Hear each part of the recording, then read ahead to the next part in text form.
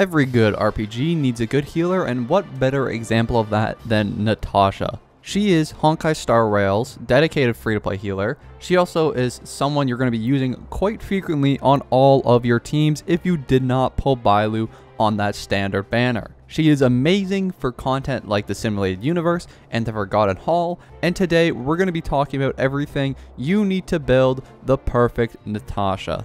Without further ado, let's get into the video.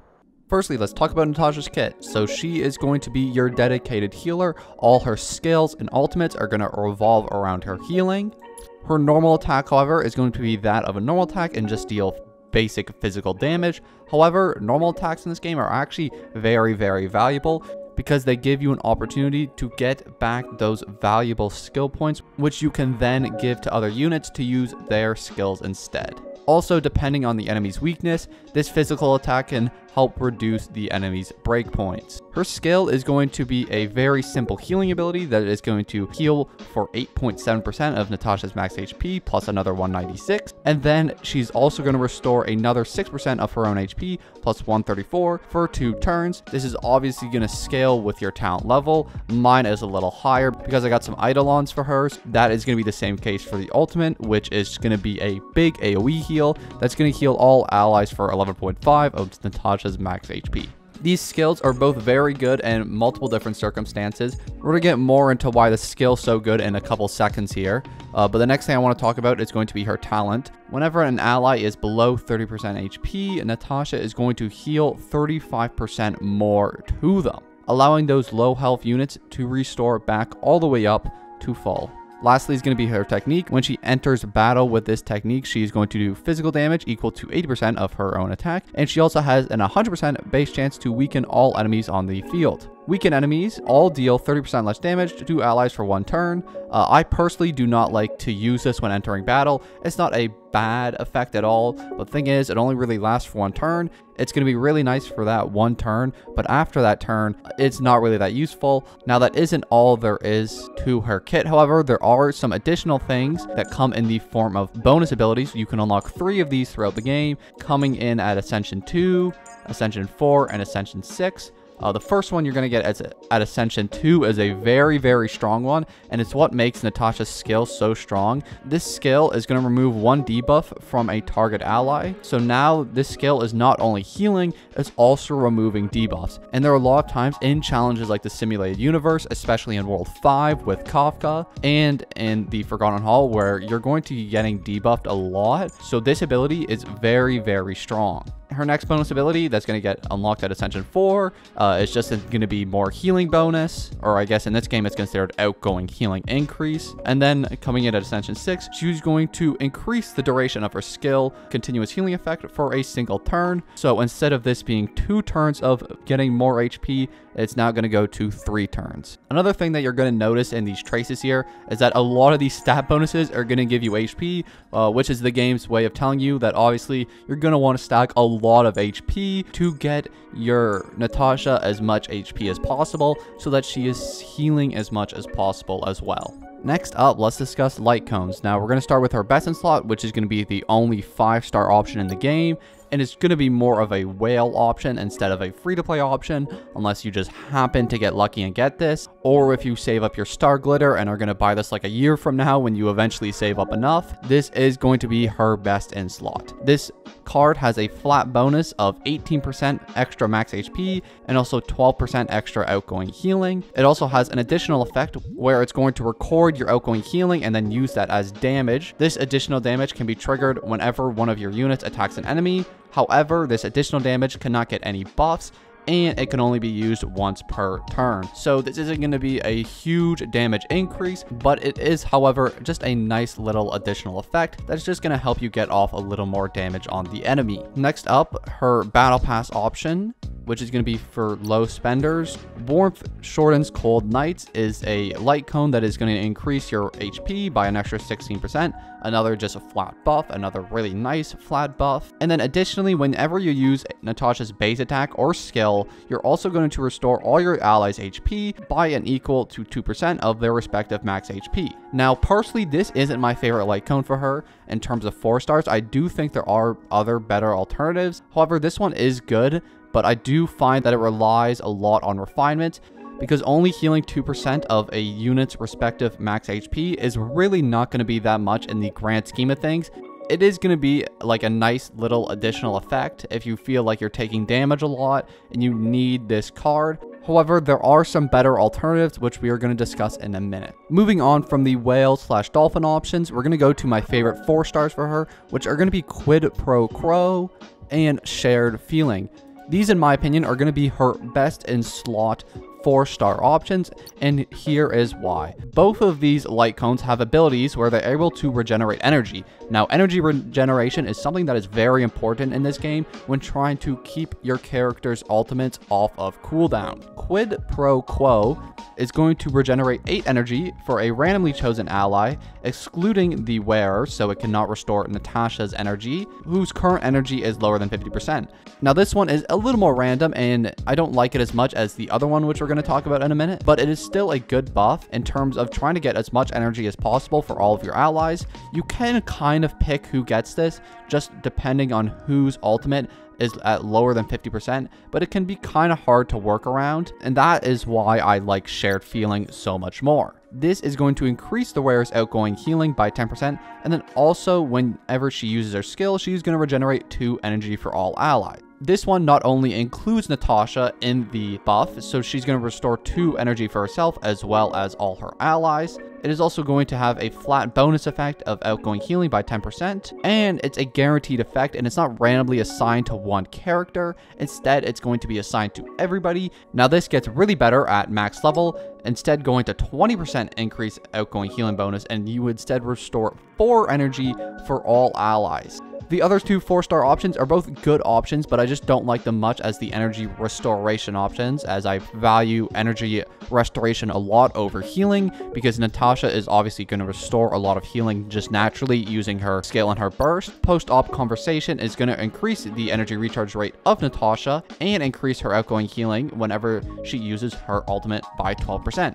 This one isn't bad, and it's definitely going to help Natasha in terms of getting her ultimate back up on cooldown. The last 4-star is Perfect Timing, which is personally my least favorite option. It increases the wearer's effect resistance. Effect resistance is essentially going to help you avoid debuffs, which is good, but I don't feel like it's as essential as getting more outgoing healing or energy restoration. It also increases outgoing healing by an amount equal to 33% of your effect resistance, which again, I don't think effect resistance is something that you're really going to want to be stacking on your Natasha, so I do not highly recommend this. And even if you do stack effect resistance on her, you can only get this bonus effect up to 15% anyways, so I'd say this card is a little niche. Her best 3-star option out of the only 3 available here, Cornucopia, Fine Fruit, and Multiplication, is going to be Cornucopia. This is going to increase the scale and ultimate healing by 12%. A very basic buff, not much to it. However, if you cannot get a 4-star, this is going to be your best alternative for early game. Next, let's talk about Natasha's best relics. Now, relics are something that is very common to us Genshin Impact players. You should already know that these are going to be very toxic, and you're going to have a hard time getting the substats that you want. But first, let's go over the substats that you're going to want on some of these pieces. For the body, you're going to want to get outgoing healing bonus. For the boots, you're going to want to try to get HP percent, as all of Natasha's skills are going to scale with HP percent. HP percent is obviously going to be very important for her, and that's why I recommend it for these spheres as well. Lastly, for your rope, you're going to want energy regeneration rate. This is very, very good. You can go alternatively for HP percent if you want to get a little more scaling with her healing, but you really should be healing enough with the build I am suggesting you. So energy regeneration rate is going to be her for sure best in slot. I'd also like to point out that you do have the option of putting speed as the base stat on your boots instead of HP percent. Speed is a very valuable stat on this game, and increasing your character's place in the turn order, and Natasha is a very, very slow unit. Her base speed is 98 for myself. If we compare that to other characters that I have, like Sele, who has 123, Tingyun has 118, you start seeing how slow Natasha is, so you do have the option of running speed on the boots if you want to try to increase your Natasha's place in the turn order just a little bit. However, generally, I do recommend you run HP percent. Substats for these pieces are going to be very simple. If you want to try to prioritize her healing so that she provides more healing bonus to the rest of your team, you're going to want to prioritize stats like HP percent and also flat HP. If you want her to go a little bit faster in the turn order and so that she gets more frequent turns, you're going to want to prioritize speed. And if you want to increase her resistance to debuffs and other different effects, then you can try to go for a bit of effect resistance. Those are going to be generally her 4 best substats: HP percent, flat HP, speed, and effect resistance. Other than that, there are not too many other stats I would suggest for her. The best relic set for Natasha is going to be the Passerby of Wandering Cloud, which is the one I have for her right now. Unfortunately, it is in the 4-star variant, just because I've not got further enough in the game to unlock the 5-star variant of this yet. But even once you get to that higher level of 5 stars, this is still going to be her best option. This not only gives an outgoing healing bonus of 10%, it also is going to immediately restore 1 skill point every time you start the battle. Skill points are really valuable, so getting one at the start of every battle is going to provide a lot of value for your team. If you cannot get the substats you want with the Passerby of Wandering Cloud, you can opt to go for some different 2 pieces. For example, the Guard of Withering Snow can help reduce damage by 8%. This can be a very good alternative if you're looking to make your Natasha a little more tanky. Another good option is going to be the Thief of Shooting Meteor, which has a 2-piece effect that is going to increase your break effect. This can help Natasha break enemies a little bit faster with her normal attack. As for the Rope and Sphere effect, there is going to be a couple different options that you can go with. The first good one is going to be the Fleet of Ageless, which is going to increase Natasha's max HP, and when she reaches 120 speed or higher, all of the allies' attack is going to increase by 8%. Another good option, which I don't have right now on my own account, is going to be the Sprightly Von Walk, which is going to increase the energy regeneration rate by 5%. And then also, whenever you reach speeds up to 145 or higher, the wearer's action is going to be advanced forward by 50% immediately upon entering battle. Now, this is good for Natasha especially because of how slow she is. However, if you cannot get her to that 145 speed range, this obviously becomes a lot less valuable than it would be if you were able to reach it. Generally, I would suggest that you go for the Fleet of Ageless, as this is just going to give her an overall buff with the max HP, and also you don't need your speed to be as high to get the bonus effect. With the Sprightly Von Walk, you're going to need a lot more speed to get that bonus effect off. Next up, let's briefly discuss Natasha's Eidolons. Now, these are going to be a little more limited to those whale spenders, or if you did end up wishing on that Sele banner, you probably have quite a lot of these, and we're just going to go over them briefly here. Her first Eidolon is going to allow her to heal herself if she is below 30% HP. This can only trigger 1 time, however, per battle. This one isn't my favorite. However, I have found this ability can come in clutch a lot when your Natasha is about to die on the next turn, and then luckily she gets off the 1 heal. However, because it can only trigger 1 time per battle, it's not going to be a really reliable Eidolon. Her second one, Clinical Research, is going to allow her ultimate to grant continuous healing for a single turn to all allies who are below 30% HP at the beginning of their turn. However, because you're using this after her burst, generally all of your allies are going to be at max HP. So unless she's bursting and then your allies are getting hit and then going below 30%, generally I don't find this one is very useful and comes in handy a lot.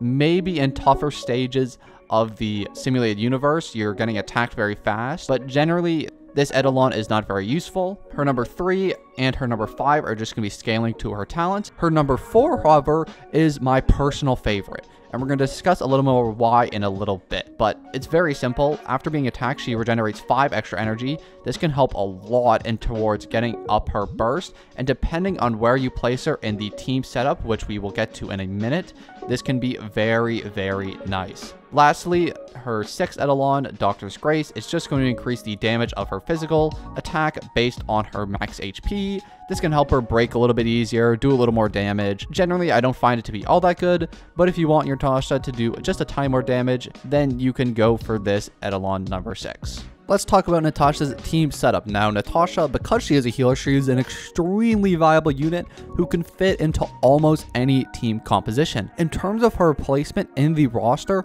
I always recommend putting her in one of the middle 2 slots and then putting the defender adjacent to Natasha on the outside.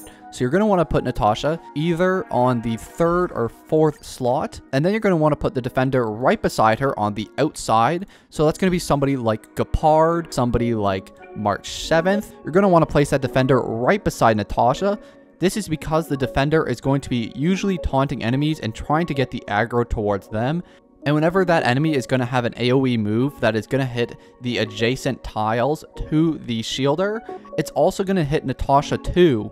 This is good for one of 2 reasons. First of all, Natasha is a generally bulky unit who has a lot of HP. She's not a shielder, so she cannot block out all attacks, but she can generally take more damage than some of your lighter units can, like your Hunt characters or your Harmony characters, for example. They're just going to be a little more frail and a little more easy to kill. The second bonus to this is if you have Natasha's Eidolon number 4, you're going to generate energy every time you get hit.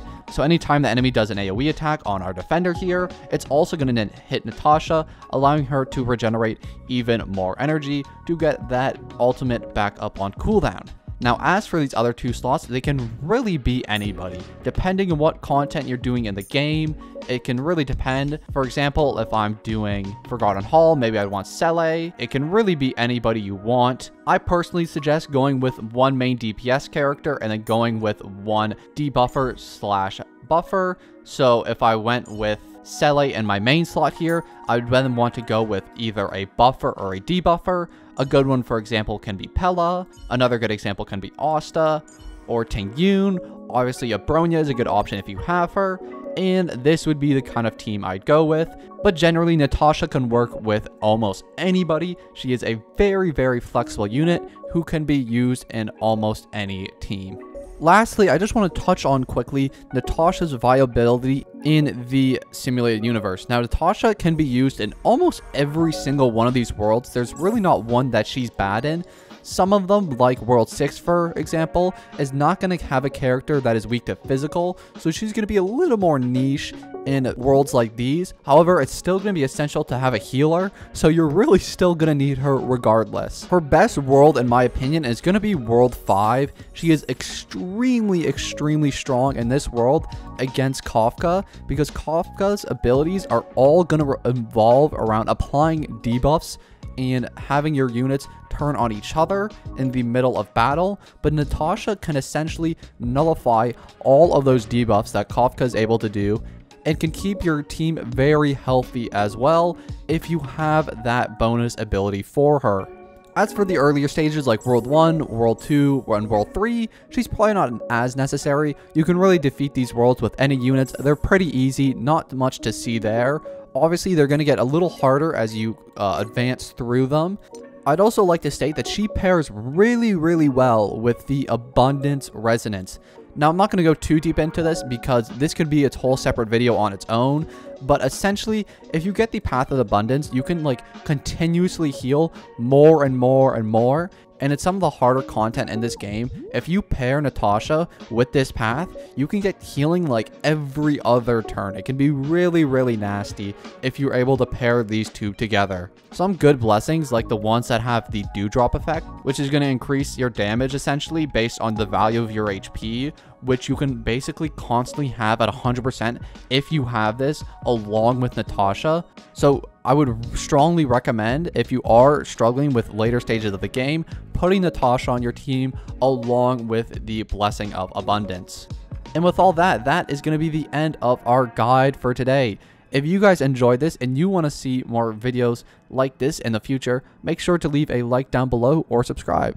Anyways, guys, thank you so much for watching, and I'll see you all in the next one. Peace.